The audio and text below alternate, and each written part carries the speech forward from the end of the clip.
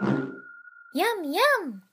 Floyd here with a quick look at the light mixer node in Octane for Modo, which is a Composite AOV preset designed for real-time light adjustments via scale and tint attributes that contribute to the final render. To use, add a light mixer node to the schematic and connect it to an input channel on the output AOV group node.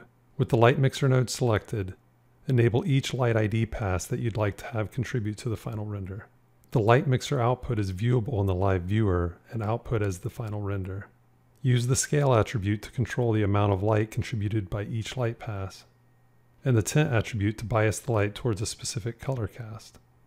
Add the light mixer to your toolkit to refine the lighting in your scenes. Oh, look at the time.